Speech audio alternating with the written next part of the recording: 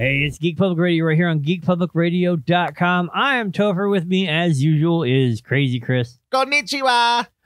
We're talking about a fan favorite series that, well, the game series is a fan favorite. Not a whole lot of people like the thing, but they're still sticking with it. Yes, we're talking about Halo in Season 2.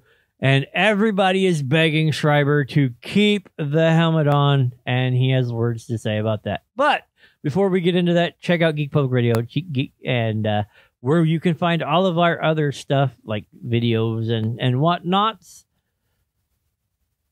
Yeah, it's a great place to go. You can see all of our cool stuff. All the videos that we have done in the past and everything that we will be doing in the future will be available on geekpublicradio.com. If you guys are checking this out on YouTube, make sure you click the likey button, click the subscribe button, and then you can hit that ring-a-ling-a-dingy bell to make sure that you're notified every single time that we drop a video to you. Now, this story, I couldn't stop laughing there for a second, so I do apologize. And then on top of that, when you said that this is a fan favorite series, I was like, I got to issue an immediate correction. I was like, we'll have to add some stuff in here too. It was like the game is a fan favorite. Put the disclaimer on it. We are wrong. But yeah. The game is a fan favorite. The game for sure is a fan favorite. I enjoyed the Halo games. Probably not the newer ones as much, of course, as the classics. But I have a lot of fond memories of playing Halo with my buddies. While I was in the Army, we would set up the barracks. This is back when you had the CRT TVs. And we would hook them all up, hook up the Xboxes, and then we'd play like lobby games or like with LAN parties. It was friggin' amazing. That was like classic Halo, right? Yeah. So when I tell you that it is a beloved franchise, we tell you that it's a fan favorite. It really is. Yeah, like, we're not, you know. Yeah, this is not bull crap. But the one thing that they have managed to do is not listen to any of the fans. Oh, no. According to Pablo Schreiber, which, by the way, I'm just going to preface this entire story with, this dude just wants his face on TV. Yeah, no, that's literally. 100%. That's literally. You can dress up whatever selfish desire you want and whatever outfit you want to put on it. But at the end of the day, you just want to be on TV and you want your face to be seen. That's it. With some of these things, I have a comment. Also, you're not cute. Boom. I have a comment for some of this stuff, but go ahead and read. Yeah, I got this. So this is coming from IGN.com. Headline: Pablo Schreiber thinks Master Chief doesn't need to always wear his helmet, but he is wrong. That is a great headline because I think it's succinct to the point. And that's our show. That's our show. That's our headline. The IGN headline is Halo fans really want Master Chief to put his helmet back on in Season 2. Oh, our headline is Pablo. Yeah, our headline. You got it credited to IGN.com on there. Oh, sorry. That's where This is why we can't have nice things. Okay, so misappropriated. Misattributed? Yes, right. Misattributed headline. Our headline: Pablo Schreiber thinks Master Chief doesn't always need to wear his helmet, but he is wrong. That is us. We said that. Yeah. Halo star Pablo Schreiber, from American Gods fame as Master Chief, and we see his face a fair bit in the trailer. In fact, one action sequence sees John 117 fighting the Covenant without any armor at all. Instantly mistakes. Mistakes were immediately made. And you and I both know, like, isn't Master Chief like part of his armor? That literally that's why you never see he's interfaced into his suit. Yes. Well, I mean, because like you see the other Spartans who can do all of that stuff, but Master Chief never does, even in the thing, because he's a part of like so the mythos surrounding that's more that Master Chief is actually just Master Chief, right? He is not John 117. Right. He is not John Spartan. He is just Master Chief. That is his entire role. Mm-hmm. And it has always been utilized to highlight his duty and his sense of self in the portrayal of the suit. Right. So you don't see John 117. He makes his decisions while wearing that uniform because he feels like it's in the best interest of the Earth.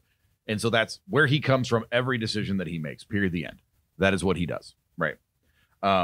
Which is in stark contrast, right, to what the series is trying to show us, I think is absolutely ridiculous. Why?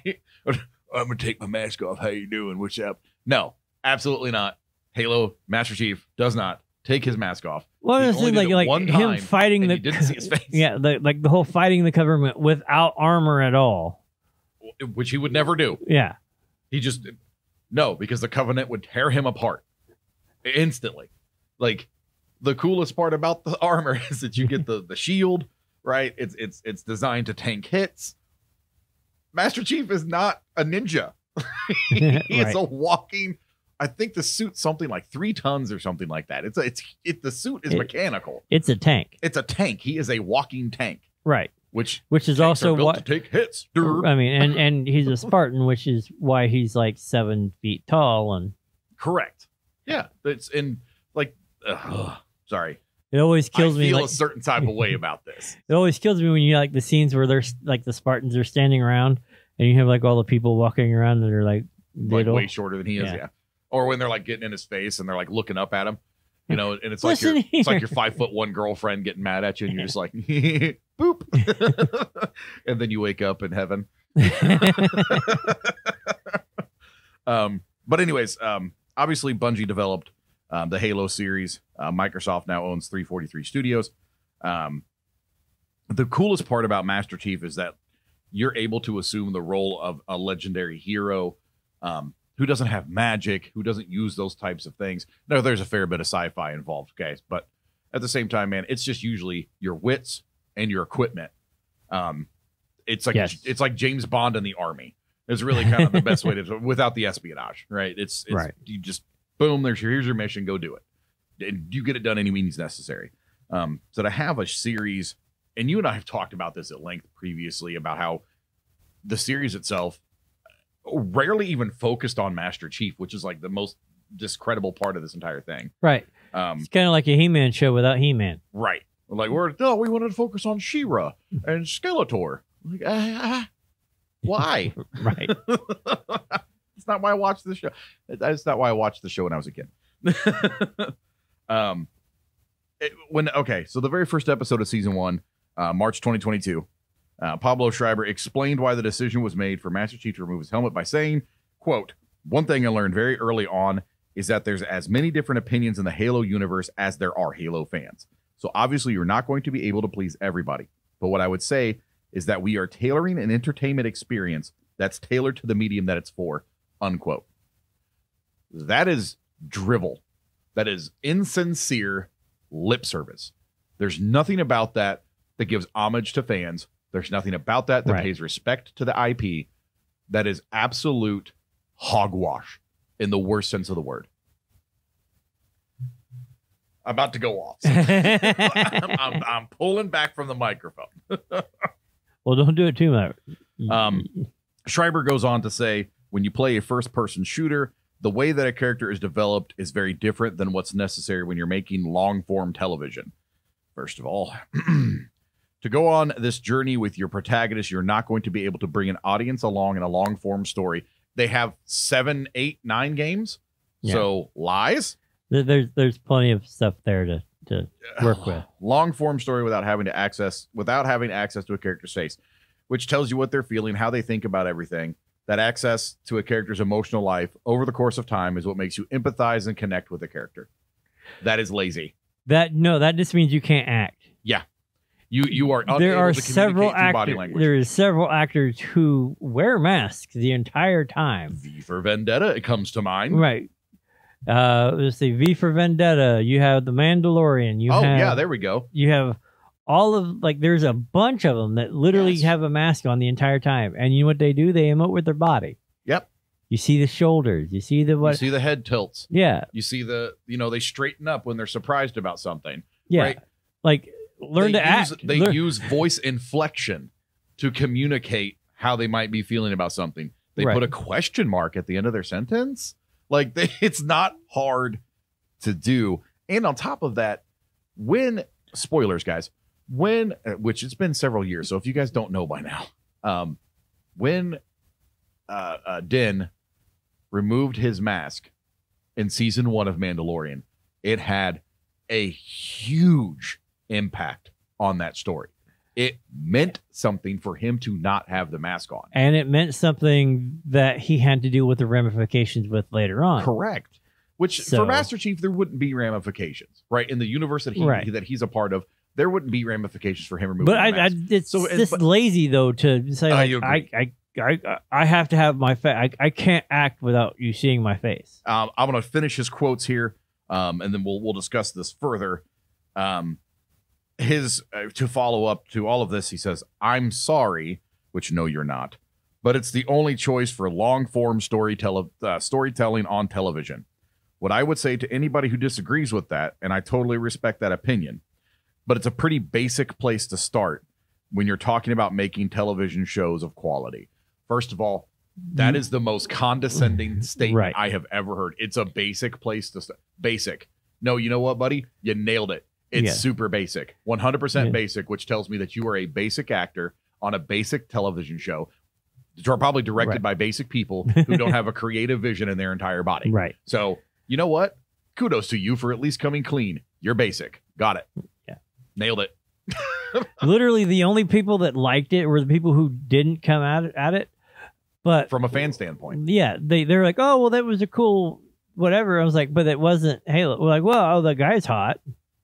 Like, oh yeah, so you just like the fact that he was like naked in some of the scenes. Like, that's literally the only reason you watched it. Yeah, oh, no, just another dehydrated bodybuilder, right? Like, sorry, that's all. He's not. But no, I don't like, think he's cute. Quite me. I'm not gay, but whatever. Quite literally, there was like, oh well, I was like, imagine if they were like, hey, here's a series that you really like. You've done all this stuff. You know everything. You know the lore inside and out. And then people come and say, hey, well, we're not going to pay attention to the lore as much because we're building our own thing that can be... Perfect example. You know what? I'm going to use this as a perfect example because we're just going to flip it around, right? We're going to swap things around. If they were to make a Metroid series, now there are comics in which this does happen, but if they were going to make a Metroid series in which Samus Aran is running around on planet Zebes, blowing up Metroids and blowing up space pirates in a bikini. That's, I mean, no, seriously, in a bikini, because that's what she's wearing under there. So, I mean, it's in the right. So but so nowadays they would make her a him.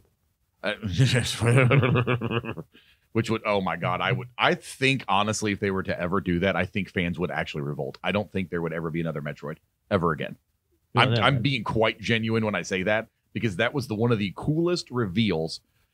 Granted, it was a little slimy, but it was still one of the coolest reveals. She pops out in the bikini. She pops out of the bikini. You're like, whoa, wait. But in order to even get that far, you had to be really, really stupid good at the game. Right. So, to be fair, or type in Justin Bailey. To be fair. But back to this, swinging that around in that direction to where Samus Aran's not wearing her armor when she's fighting space pirates, she would die. They would literally, like, they'd be like, oh, you're not wearing your fancy armor. Bang. Right. And you're dead. Right. There is Zero Suit Samus, in which there's a little bit more revealed. Like, it's not quite the big tanky armor, but that's written in her character that's how that works. Right.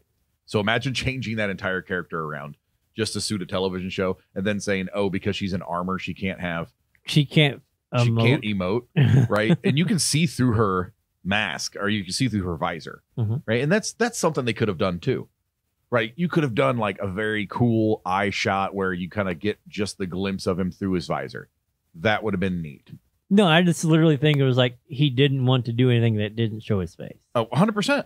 And that's literally it. Absolutely 100% basic, like he said. Yeah. Just basic. Like, oh, well, you totally have to be able to see the person. Like, literally, you're coming off of there's a popular series.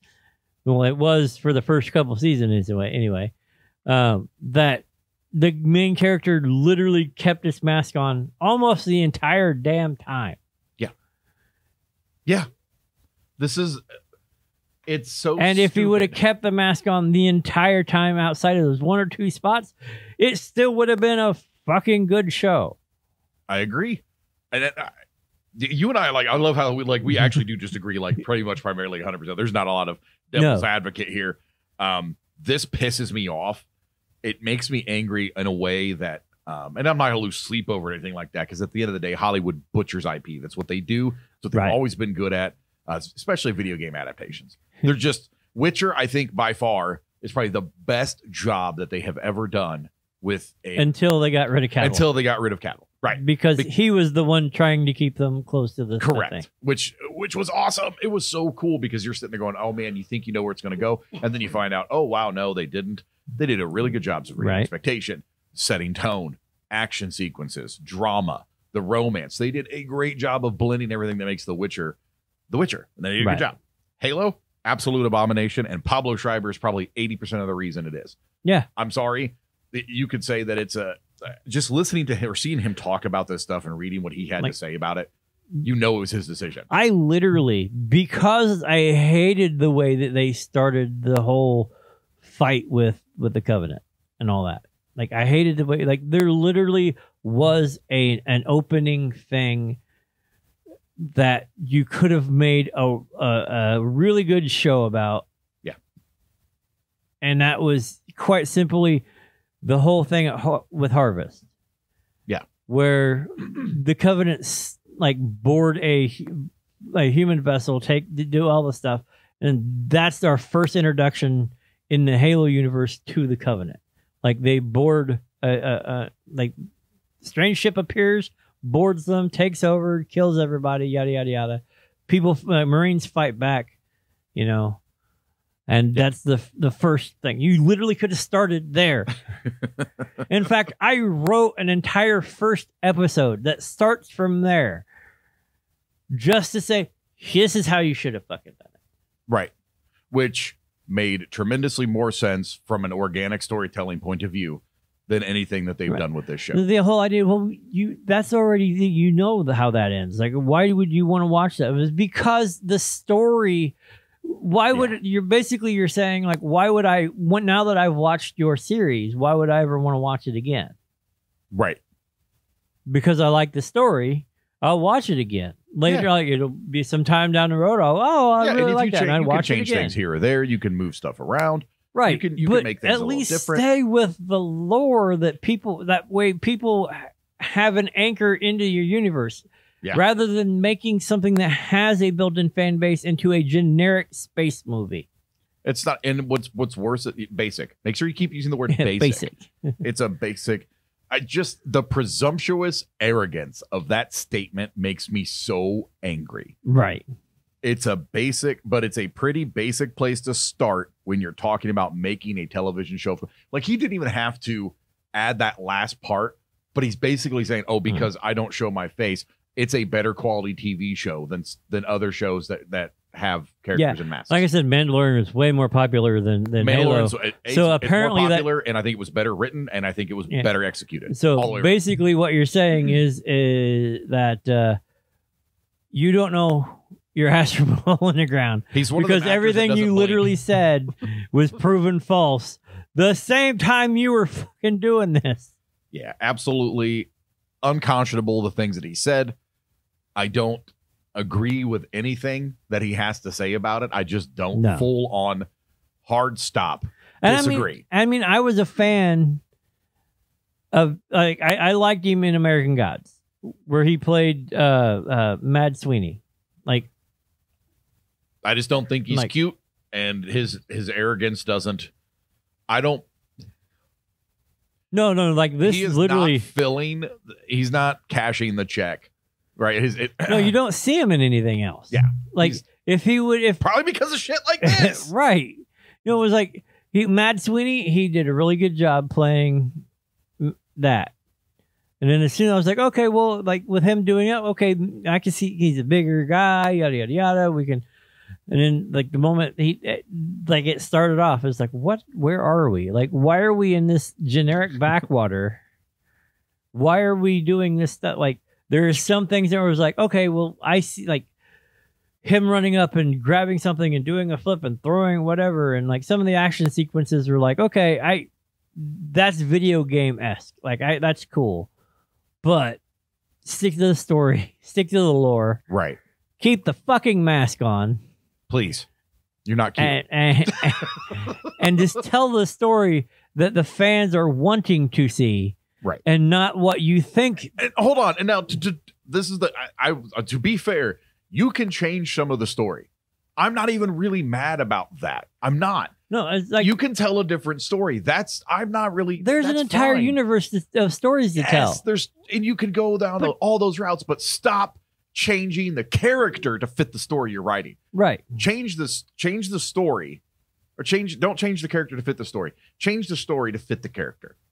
It's not hard to do. These characters are it's like rewriting all of James Bond to fit your story. Right. It's so stupid. It's rewriting James Bond to fit Robert Patterson. Right. Or to like rewriting the entire mythos of James Bond so that a woman can play him or can play that character. Right. A woman can play 007. Right, because 007 is just 007 is just a designation for the agent. In fact, they kind of did that in the last one where like, well, I'm 007. Like, oh, well, we thought you were dead. And you know what was great? We thought you were dead. Correct. And you know what was great about that? Didn't affect how the story played out because it was still a 007 agent story. It was still a story about James Bond. You can do that. You can have a story that doesn't change the character. You can do that. It's a cool thing. It's really neat. It's not laziness and it's not basic. I've seen them do it. So basically what you're saying is you're a bad actor and you're just not very good at this. And you don't give a single crap about any of the fans that made this entire production possible. Right. You don't care. But that's like I said. That's cool. So stick you can kiss my basic ass. How about that? Stick to the character. Stick to the lore that you have. There's many stories to tell. There's a lot of battles with the Covenant. There's different things going on. Put it in the same world. Make the world that people recognize. Right. People will come and watch it if it's in a world they recognize. If it's a character they recognize. Yep. And on that note, before I start yelling and we're here for another 25 minutes. Pablo Schreiber can kiss our basic ass and he can go right back to the basics and learn how to act. Right. There we go. And on that note, I am Topher. I'm Crazy Chris, y'all. We will see you on the next video. Take care.